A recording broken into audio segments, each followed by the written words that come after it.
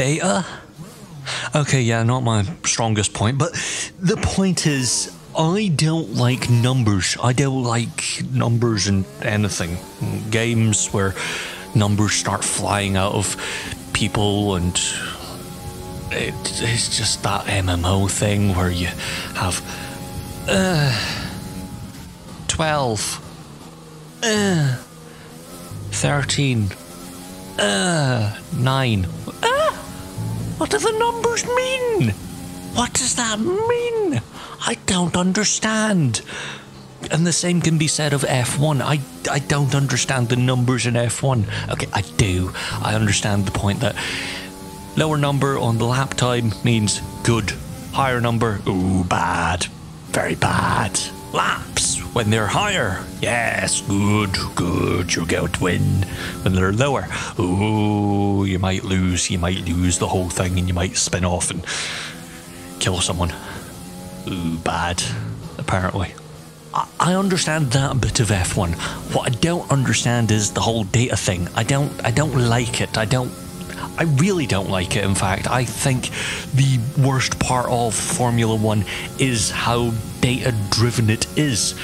We've seen it in recent weeks. We've seen the whole Hulkenberg coming in last minute, literally, jumping in the car on Saturday, going into qualifying, getting 20th position out of 20 cars, and then on Sunday, bangs it up the straight and takes everyone, aside from the top 6, 7.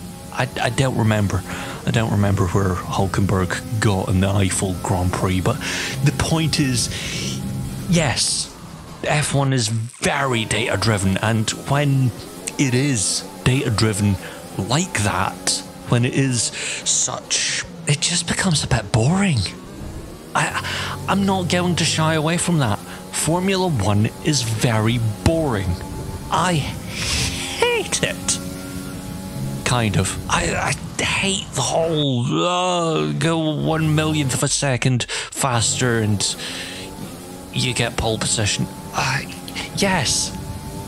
If you thought of that as a driver, that's great. Yeah, you've bettered yourself. But when it's the team saying, okay, you brake here a bit later and you'll go 1/1,000,000th of a second faster, go away.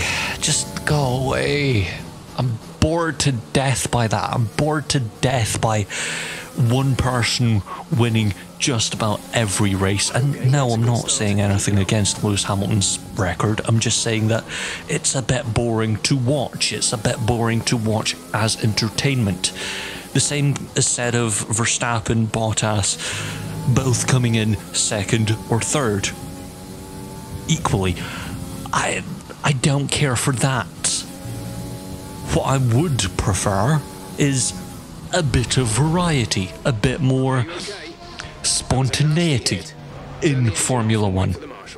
So this is the data that I see when I play Formula 1 2020 in recent weeks. I've been playing a bit more.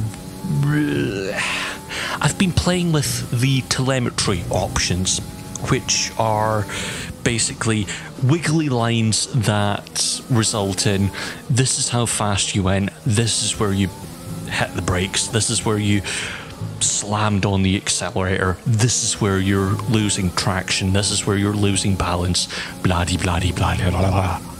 I find that so boring for actual F1. I find that abhorrent when it comes to yeah, Lewis Hamilton wins again. Yeah, Bottas comes in second. Yeah, Verstappen third. And then everyone else is a bit more exciting because they're actually doing something. They're doing something that's a bit more productive. They're actually fighting for position, whereas everyone else, well, I say everyone else. The top 5, let's call them that. Who would be the top 5 now? It would be Bottas, Hamilton, it would be Verstappen, Albon's not really there yet, there's Perez, but you know, Perez is getting shoved out. Leclerc's up there, so that's top couple. Yeah, anyway, the point is, Formula One's so boring with the data. It's just, don't get me started on the whole Amazon Insight thing that they keep going, oh look, Hamilton's tyres are going to blow up in the next 10% of their use. How do you know that? You don't know that. You don't know when they'll blow up. You don't know their ability to go. Yes, you have a rough guide, but this is the problem. It's a rough guide. You don't know the exact percentage. So, and I quote, get out. Go, get. I don't like that. I really don't. Yet, as I said, I've been playing the game a bit more F1-like. Reading the data, looking at it, going, yes, I understand I went faster. I don't. I really don't. I went really fast that time. How did I do it?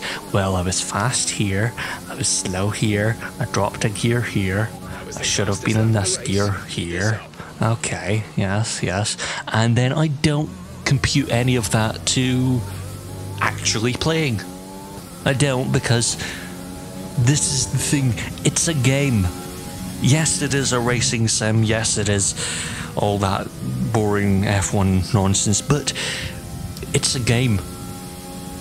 The telemetry, while it's interesting to look at, oh, I went 220 miles per hour down the Camel Straight in Spa-Francorchamps. How? My brain computing, oh yeah, I did that. Oh yeah, coming over turn 5 in En Rouge and Radion. Yeah, that at 200 miles an hour. Oh, easy. 200 miles an hour over a hill. A bendy hill. You go through 3 corners at 200 miles an hour, you're in, out, gone. That's it.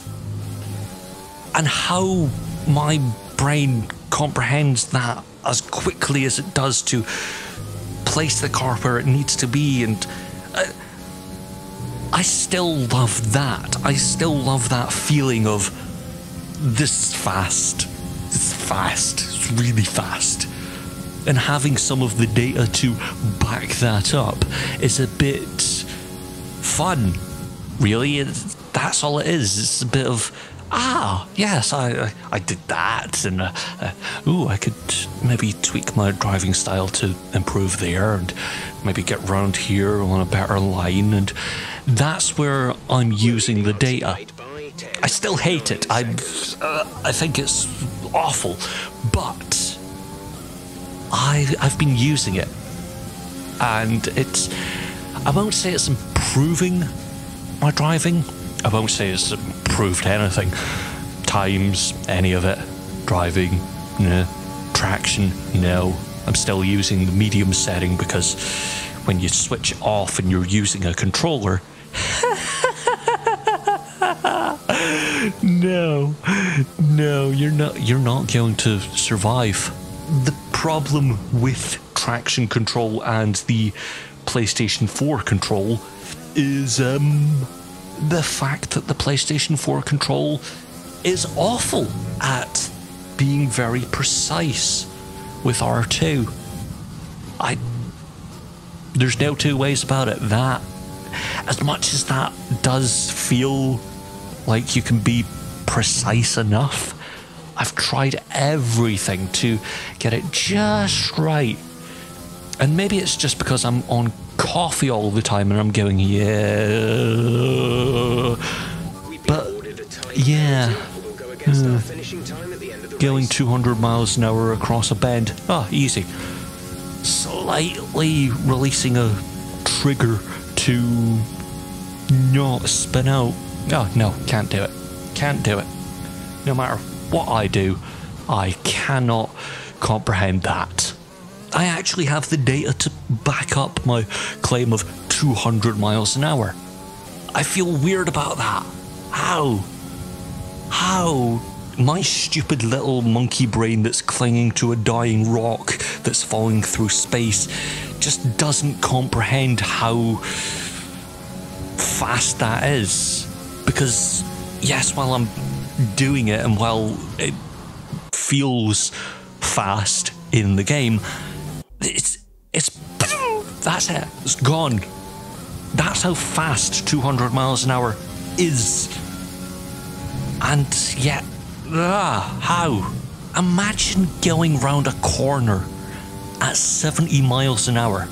Now, I don't know if you've ever driven at 70 miles an hour or been in a car at 70 miles an hour, but on a motorway, that's kind of fast in a normal car. Now imagine that times 2. Okay, now imagine that a bit more. That's how fast it is, and it's ridiculous. It is ridiculous to comprehend. Oh yeah, my brain can quickly react to getting out of someone's way or getting in the way of someone else so they can't pass me. I know I'm showing Spa again because the last video was Spa, but yeah, I love Spa. It's brilliant, it's fast. Pont Rouge and Radion, oh, brilliant, love it. Love it to death. I think it's bloody ace. But the same can be said of other tracks that let you go fast. Okay, not Hanoi, because Hanoi's a bit dull. It's just flat, innit? It's just a bit of the Netherlands. Oh yeah, roller coaster. Up, down, left, right. It's brilliant. Love it. A bit of Spa. Love it. Paul Ricard. Okay, no, that's a tiny hill on the start finish. And then the hill up into turn. Okay, turn 1 is to the left, turn 2 is to the right. Down that kink, that would be 3. Numbers. I remember tracks a bit too much, don't I? Yes, I do. But my point is, speed is brilliant. Love it. And then having the data to go, oh yeah, I can go a little bit faster. It's great. It's great fun as someone doing it, as someone using it. But as far as entertainment goes, as far as actually being there to watch something such as F1, you know, the thing that you're seeing, it's a bit meh. Just a bit meh.